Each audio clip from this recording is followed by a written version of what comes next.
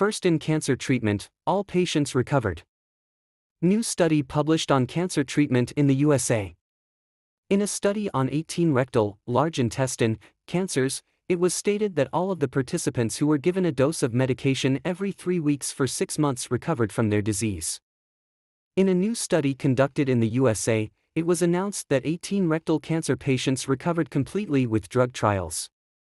In the research published in the New England Journal of Medicine and supported by the pharmaceutical company GlaxoSmithKline, it was stated that cancer patients did not show any signs of the disease in physical examination, endoscopy, PET or MRI scans, and they recovered completely.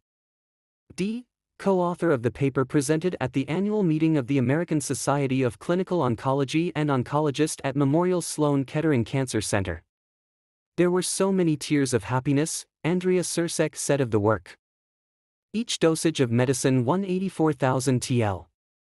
In the study, it was underlined that while a dose of medication was given to 18 rectal cancer patients once every 3 weeks, the treatment lasted for 6 months and each dose of medication cost $11,000, approximately 184,000 TL.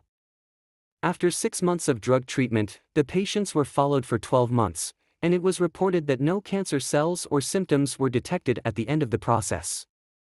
It was emphasized that the research has already been tried on a small group and will be carried out with larger groups in the future. It has happened for the first time in cancer history. The author of the article is Dr. from Memorial Sloan Kettering Cancer Center. Luis Diaz Jr. I believe this is the first time in the history of cancer, he said, adding that he does not know of any other study in which a treatment completely eradicated cancer in all patients. While it was stated that the drug called dostarlimab was used in the study, it was reported that the drug under study unmasked the cancer cells and enabled the immune system to recognize and destroy them.